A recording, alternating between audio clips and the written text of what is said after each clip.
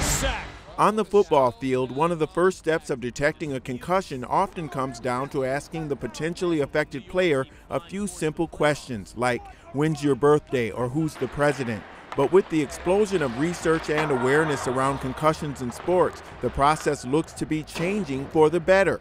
A soon-to-be-released paper in the journal Neurology is expected to give a boost to a more scientific approach, a blood test that can quickly diagnose concussions more effectively than simple clinical methods administered by doctors and trainers. The Wall Street Journal's Matt Futterman writes that the paper by researchers at the National Institute of Health raises hopes that eventually a blood test for a concussion will be as objective as diagnosing high cholesterol or a heart attack.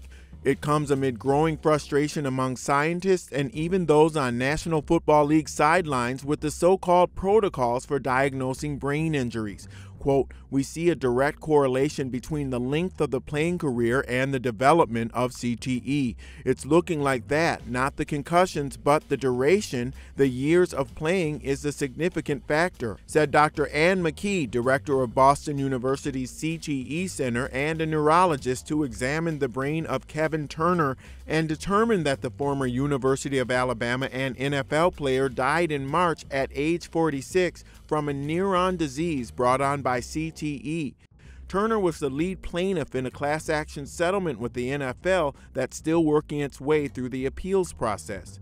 For the NFL, the emergence of a diagnostic tool based on medical data rather than judgment highlights the awkward balancing act it faces in the concussion debate. The test could tamp down withering criticism that the league has ignored the effects of head injuries, but it also may reveal more vividly how dangerous the game really is and potentially sideline more players for longer periods, even if they aren't suffering from obvious concussion-related symptoms.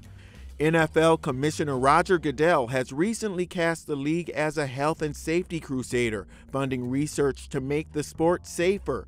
Over the past 2 years, the league awarded $800,000 in funding to Quanterix, a Massachusetts company whose blood testing machine features prominently in the NIH study.